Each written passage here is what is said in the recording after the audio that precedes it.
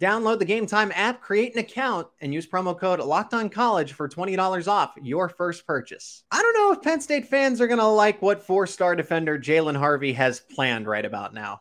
You are Locked On Nittany Lions, your daily podcast on the Penn State Nittany Lions. Part of the Locked On Podcast Network, your team every day. Yes, that is right. You are Locked On Nittany Lions. Thanks so much for making us your first listen and watch every single day. We are free and available wherever you get your podcast, part of the Locked On Podcast Network. And we bring them back from said network. The recruiting analyst, the official one for the Locked On Podcast Network, also now the host of Locked On Seminoles, Locked On Noles. It is Brian Smith, and he returns, and we're talking some recruiting, even though there's football this weekend, week 0. And then Penn State takes on West Virginia in due time, Saturday, September 2nd, under the lights. And there's plenty to get into with that because recruits are going to be visiting that game. But one recruit that isn't visiting that game, at least as of right now in this time, of course, we're talking, this is going to go up Friday, August 25th, the return of high school football in Pennsylvania, as it isn't across the country for a lot of schools. But Jaylen Harvey is going back to Southern California, USC, the Trojans. They have a week 0 game against the powerhouse of San Jose State, and Jaylen Harvey is going to go see that very anticipated high-profile game. But this doesn't have a good feel. Now here's the difference, right, Brian? Is that USC doesn't have a game, or it does have a game, excuse me, and Penn State doesn't have a game this weekend for August 26th. But the following week, it would be nice if Penn State were able to follow that up with a visit for Penn State West Virginia. At least at this time, he is not on the visitor list. So concerning, yes, I'm starting to get the feeling that Jaylen Harvey, because there's people in the comments, there's things that I'm hearing from the recruiting verse, and maybe you can back this up, that he's really interested in USC and his family really wants him to go to USC. So did Penn State lead all the way through until the final 2 minutes of the game at this point? If the family really wants him there and he's taking a visit, there's definite reason for red flags. That's not good when the local school doesn't have the family. That usually works the opposite. So that's interesting. I would say based on his history as a recruit, that he was always going to be a signing day guy, regardless if he was committed. Yeah. But your information makes it even more so. I don't care if he commits to SC, Penn State, or otherwise. He's a signing day guy for me. He's all over the map. Yeah, 4-star edge rusher. Again, Rivals has him as a 5.8, a very good player. And this is someone, he has always been a priority for Penn State. I want to reiterate that for everybody. Harvey was someone that, like Malachi Williams, they essentially had them as a 1A, 1B, and they didn't want to pick between the two. They have Williams, but now they're kind of fighting until the end with the Trojans for a commitment from Jaylen Harvey here. And he's got good tape. Quincy Orchard, a very good school. I wouldn't be surprised if that's a team that ultimately makes the high school playoffs in Maryland, wins a state title, and he's a big reason for it. But Brian, is there a point in time where it's like, okay, this has been going on long enough, it's make a decision now? It sounds like this is coming from HappyValleyInsider.com directly, is that they anticipate a commitment. So you mentioned signing day, which is still a couple of months out, all the way into December. He could actually make a decision in the next 3 to 4 weeks. Which one would you lean towards more based on that? Oh, that's a 2 answer. Number one, he might commit, but I don't care if he does. He's a kid. You go by actions, not words. Okay. We've heard 80 times that he was going to do something, make an announcement or whatever. At this point, he's a teenager that's confused. When he signs on signing day, oh no. I live in Florida. We have more of that where I'm at than where you're at. But he's a kid that's coveted, and he's probably enjoying the process too. Nothing wrong with that. You're going to LA for the weekend, I could think of worse things to do. I get it. But commitment or not, I don't put much stock in it. I want to see Penn State follow it up. Okay, if you're going to go to USC one weekend, at least go for the helmet. It's the helmet stripe game against West Virginia, but it's under the lights. It's a night game. And this is something we're going to have some more thoughts about Penn State, West Virginia. So I don't want to get into it entirely because that's for the final segment. And these are good points of how important this game is for both the Nittany Lions and the Mountaineers. Sure. But you have something planned for USC and San Jose State, but doesn't follow it up with Penn State, West Virginia. It just doesn't feel right. Couldn't disagree with that. I mean, That's the easier game to go to. When I was growing up, Penn State, West Virginia was a game I always wanted to watch anyway. He may not know much about it. Maybe it doesn't mean as much to him. Yeah. But Jaylen would do well to go to that game. It'd probably be a lot of fun. It is Locked On Nittany Lions. We're talking recruiting with the national recruiting expert here at Locked On, and that is Brian Smith. And still, Messiah Mickens committed, so Penn State fans have something to be happy about here. Now you got to wait. You got to be patient. But class of 2026, I'm going to bring up a lot of points I said. The everydayers remember what I said about Messiah Mickens originally, and I'm going to reiterate that with Brian and see what he has to say about that. Before we get to that, let's hear from our sponsor of today's episode, and that is Gametime. Gametime, great app for tickets and everything else. If you're sometimes going to those favorite events can be stressful, and I totally understand that. So that's why Gametime became the place to go for the fastest and easiest way to get tickets. Last second, too. You can plan ahead, and it's for anything, sports, music, comedy, any event that you want to go to, and you can use Gametime for those last-second tickets. You get flash deals as part of that for the last-second tickets. Easy to find and buy tickets for every kind of event, and images of seat view, so you know exactly where you're sitting when you go, even before you go to the game. So lowest price guaranteed, event cancellation protection, and job loss protection as well. So there are a lot of benefits to using Gametime, and Locked On listeners and viewers get a special deal with Gametime. Download the Gametime app and create an account. And all you got to use is promo code LOCKEDONCollege for $20 off your first purchase. Terms apply. Again, create an account and redeem that code LOCKEDONCollege for $20 off. Download Gametime today. Last minute tickets, lowest price guaranteed. And Locked On Nittany Lions is your go-to podcast for HappyValleyInsider.com. Check them out. Penn State versus West Virginia, a little over a week away. You're watching this on Friday, August 25th. Yeah, but the Saturday, the day after, we are officially within a week of Penn State football returning. Also, we had our Big Ten preview courtesy of the Locked On Podcast Network. It's up on Locked On Nittany Lions. It's over on Locked On Big Ten. If you want to hear from me and get that full conference perspective along some of the other counterparts from Locked On Buckeyes, Locked On Wolverines, I highly encourage you to check it out. That is the Locked On Conference preview, available wherever you get your podcasts on YouTube. Locked On Podcast Network, your team every single day. Brian, let's get back to it. Messiah Mickens, currently a 4-star consensus top 30 player in the country. Messiah Mickens, a running back out of Trinity High School in Pennsylvania. So once again, James Franklin says the best in Pennsylvania do stay in Pennsylvania. That's a fact of the matter. And some people might say, well, he's currently not the best running back. How can you say that? Because I have said that Messiah Mickens is the best running back in this class. If you look at the rate, so watch the tape first of all, and you make your own judgment. But I know you got to go through, this is our job, right, Brian, to go through multiple running backs and to say, okay, what little aspects about their game really differentiate them from each other? And you look at the ratings specifically, because 24/7 On 3 have ratings in for him, as well as his other running backs in 2026.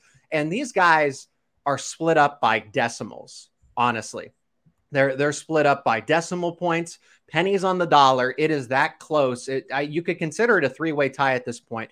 But when the class of 2026 rankings are finalized, by the time you get into that cycle when they are seniors, I will sit here today and know that Messiah Mickens, if everything goes right, he has a great high school career, because he'll have a great one, that he will be the top running back in the class of 2026. And the most important part of Messiah Mickens committing to Penn State, even though it's this early, people are concerned that maybe it was too early. How do you retain someone like him?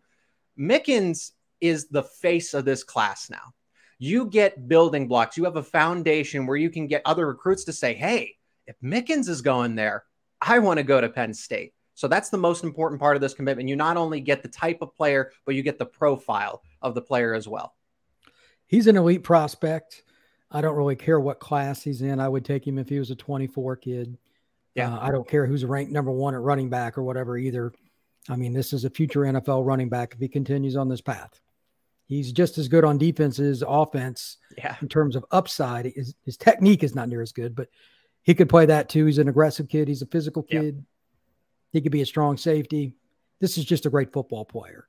There doesn't need to be a lot of discussion. I know people get just bent out of shape about rankings. It's crap.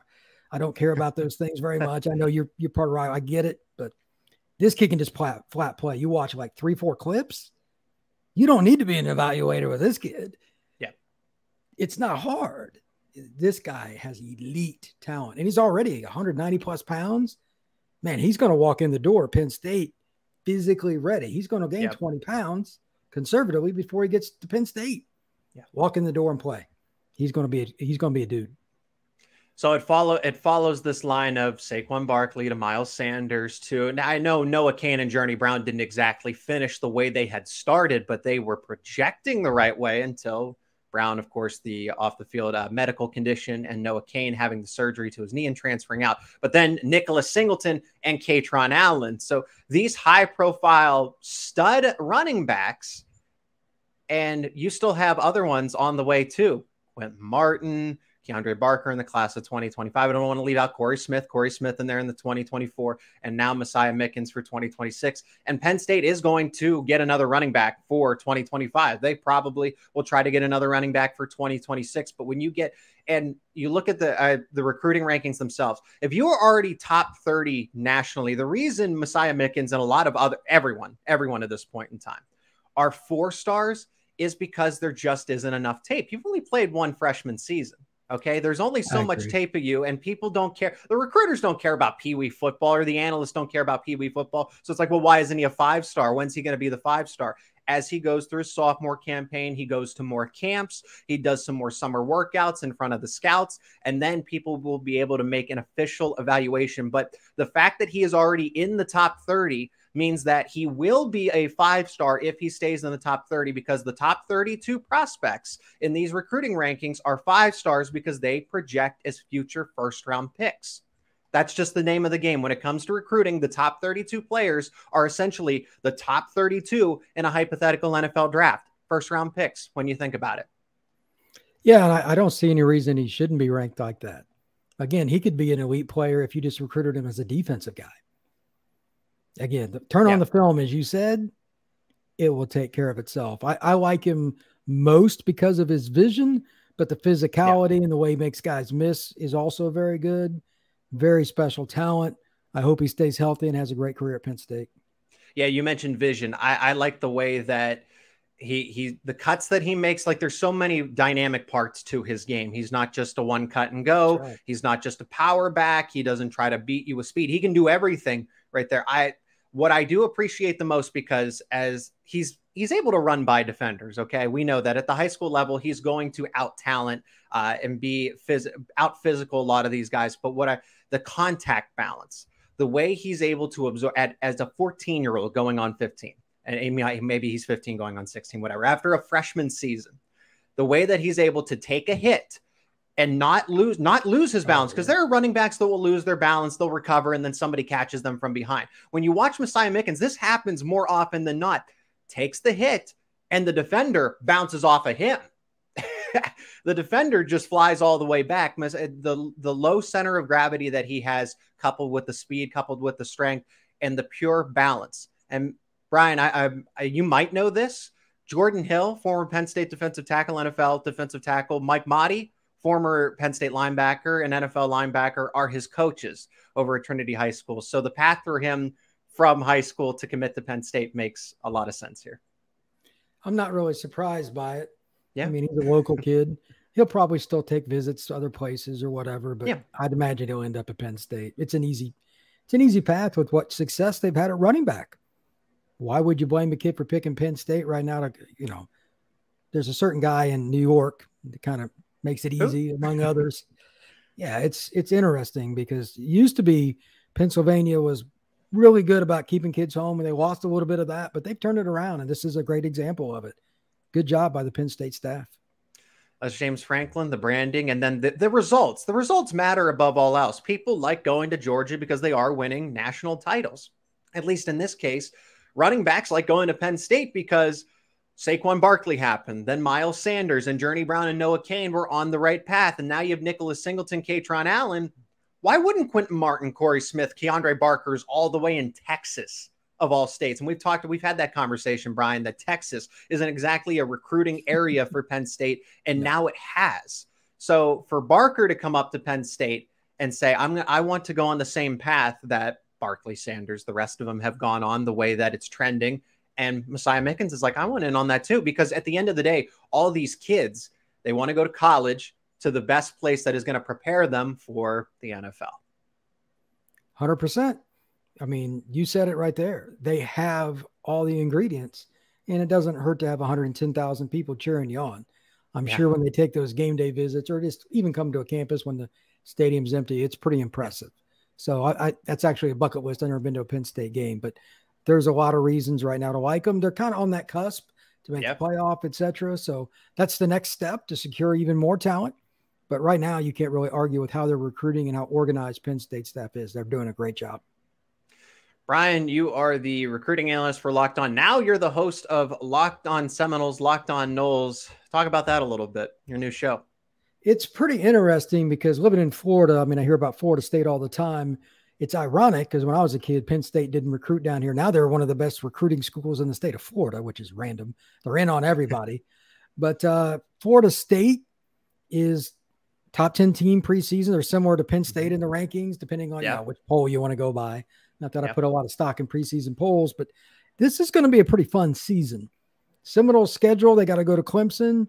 They got to go and play a couple decent teams in a row. But, I mean, if they get by this LSU game to start the year, Florida State could be playoff bound. It's pretty interesting because even if they lose to Clemson once, they're probably going to play them again in the conference championship game. So that's a really interesting football team. So I'm excited about it. I enjoy it. And I talk recruiting constantly. So it's a lot of fun for me. And there's recruiting to be had at this Penn State West Virginia game. So you talk about a high-profile game between LSU and Florida State to open up the college football season for both schools. Same thing now. Penn State is a 19-point favorite. And on the sidelines, there's going to be a pretty long list of players and recruits that Penn State is going to be hosting. Brian, in this final segment, let's talk about just that. Now, we're not going to go through and name it. We're going to name all the commits that are the recruits that are going to be on campus in Happy Valley for that. But I'm not going to, okay, give me a recruiting profile of this guy and this guy and this guy. But I want to know the most important takeaways from this and which players that are like, man, he's going to be there. That is a big deal. So from the class of 2024, Peter Gonzalez, Cooper Cousins, Malachi Williams, Anthony Specca, Vabu Toure. These guys are all committed. So I would like to see maybe some other 2024 prospects that are uncommitted, but Jaylen Harvey comes to mind, maybe a Nigel Smith out of the Texas. He's down to Texas, Oklahoma. He's considering Penn State, even though they're on the outside looking in. Maybe if they can get him on campus in the middle of the season, that would be important. 2025 is the longest list. Michael Thomas III, and some of these names are going to be new for a lot of the everydayers. Brady O'Hara, Jaden Elijah, Joshua Williams, Michael Carroll, DJ McClary. That's a good one out of the New Jersey area. Marquet Dorsey, and Antoine Thomas. So there's a lot of names on that list that I like out of the class of 2025. And then 2026, Dylan Abram, Karan King, Maurice Barnes, and Samir Crosby. 2026, that's going to be, it's a little further out. Messiah Mickens not in that group, but 2024 solid guys that are really all for Penn State. I don't look at that list and say, oh, those guys are fringe commits. They're looking to flip. If they're back in week one like this, that means they're all for Penn State. And that's not to say that people like Ethan Grunkmeyer, Luke Reynolds, maybe they do add to this list. Again, we're still a week out, so some names could come on at last second. But just because someone isn't visiting that is verbally committed doesn't make me scratch my head and say, oh, man, I'm worried they're going to decommit. That's not it at all. I'm looking at 2025 a little more, and I see the names like Brady O'Hara, who's projected to Penn State. Michael Carroll's projected to Penn State. And then I like guys like a linebacker like DJ McClary. Is there any name on that list that really stands out to you, Brian? A couple of them. One I know, and that's because he's a Florida kid. That's Tarvos Alford. That is a really good football player. He can pretty much pick his school, Florida State, Miami, or whatever. If he's actually going to make that trip, it's a good sign for Penn State because that's a long freaking way up to Happy Valley from where he lives on the Atlantic coast. I also found it interesting that Trey McNutt's going to go, the kid from Cleveland. That's a really good player, and he can, another kid, Ohio State, Notre Dame, whatever. They got him on campus. They got a shot. Those two stood out to me. Yeah. And the Florida prospect, what's unique about his game that Penn State fans should at least be excited about him entertaining and offer the opportunity to play? He can play in space. In today's game, linebackers that can't cover are linebackers that might as well be sitting next to me on the couch. You have to be able to run in space. And the old school Penn State, Ohio State kind of linebackers from the 1970s, 80s, They can't do that. You got to have guys that can get out and are almost glorified strong safeties. Yeah. This kid's one of them, and he can hit. But his ability to cover will give him a chance to play early and play in different roles, be a nickel, be a dime. He can play in those roles, and he can play downhill too. So typical Florida kid that's aggressive and likes physicality, but it's that speed, man. That's the difference. Now, I know Penn State is a 19-point favorite, Brian, going into this game, and that spread might go one way or another. It seems to be the consensus, and I'm not here to ask you for your, who are you wagering on this weekend between the Nittany Lions and the Mountaineers. It's not the point. This is a regional game, okay? This was something that you and I both agreed on even before the show, is the fact that it's an important game for both sides because Penn State has been into some head-to-head recruiting battles against West Virginia, and this game kind of really settled, like how people look at this game and they say, okay, Penn State is ahead of West Virginia, but they want to get the question that needs to be answered is how far ahead is Penn State? Is West Virginia that far behind? Is Neil Brown figuring it out? And then those kids that are in the Pennsylvania, Maryland, Virginia, West Virginia area, this region, they might say, okay, if Penn State wins, I mean, that's what happens. They go to these games and they say, all right, whoever, I'm down to Penn State, Ohio State. Whoever wins, that's where I'm going. Penn State, West Virginia. I'm down to these two schools, maybe a third. Whoever wins, that's where I'm going. Like that, some of these kids do process their recruiting like that. I never really want to know sometimes what they use because some of it's not very logical. What you just said is not. Those are players that some of them are going to be gone by the time you get there. But yeah, nothing surprises me. In-game moments, something they can take away though. That's going to be a great crowd. Like a lot of guys like me, my age, I'm 50. People are not going to forget about the rivalry games. Pitt, West Virginia, Pitt, Penn State. Those three schools don't like each other. And they play very, very competitive games. Even when one is definitively better than another, they tend to be closer. They'll come up with something, and it's just fun to watch. So these recruits that are going to this Penn State, West Virginia game, there'll be something they take away from it they didn't know. I guarantee it. And that'll be good for both schools, to be honest, regardless of who wins. And it's something that Franklin and his staff can sell. Hey, this is what it's like to come to a Penn State game against somebody we're favored by 19. Now imagine you out there on the field against Ohio State, obviously a better team. Yeah.